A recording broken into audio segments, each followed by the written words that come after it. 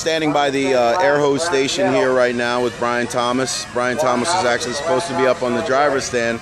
Unfortunately, he had some sort of problem that I didn't get a chance to see, but you know, we'll figure we'll get him and see what he has to say about this morning's race.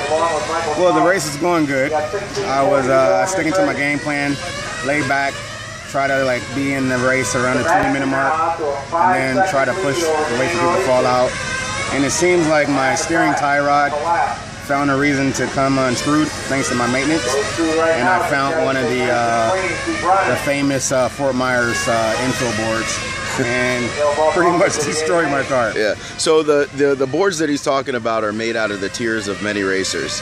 They kind of coalesced into a hard. You might see a couple right here. I got a couple more tears too. No, that's sweat. That's sweat. All right, It's hot. Yeah. All right. Well, it was a good race. Good. It was fun weekend. The car was good. I'm happy, but made a mistake.